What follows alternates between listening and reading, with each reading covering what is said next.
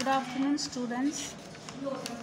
Today, for 8th standard, we learn the lesson Advent of the Europeans. Already we completed introductions. Now we can study the lessons briefly. Advent of the Europeans.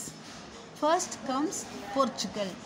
Amongst the entire European nations, Portugal was the foremost to make a dynamic attempt to discover a sea route to India. அதாவது இப்போ நிறைய பேர் இந்தியாவுக்கு வந்தாங்க.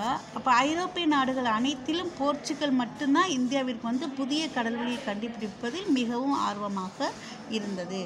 Prince Henry of Portugal is commonly known as the navigator.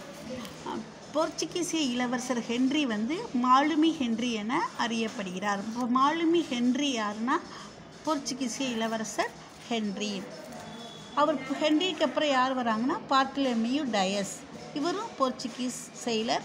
Reach the southern most point of Africa.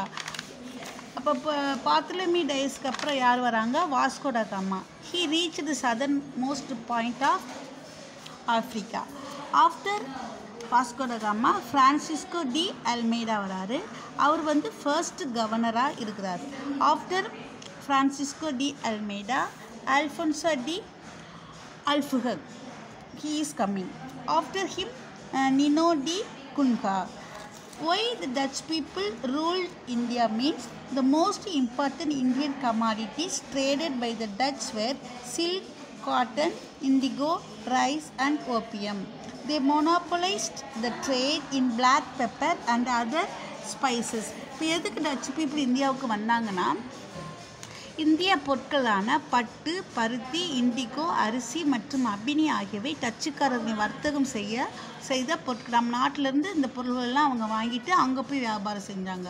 அதில் இந்த கருப்பு மிளகு, அதாவது பிளாக் பெப்பர் தான் அவங்களுக்கு ரொம்ப அதுக்கான ரொம்ப அதற்கு மீதான வியாபாரத்தில் அவங்க ஏகபோக உரிமையை பெற்றிருந்தார்கள். மோனோபலிஸ்ட் மீன்ஸ் ஏகபோக உரிமை. பிளாக் பெப்பரை வாங்கி அங்கே போய் ரொம்ப அவங்க நாட்டில் போய் சேல்ஸ் பண்ணாங்க. இப்போ ஆஃப்டர் த டச் பீப்புள் யார் வராங்கன்னா பிரிட்டிஷ்.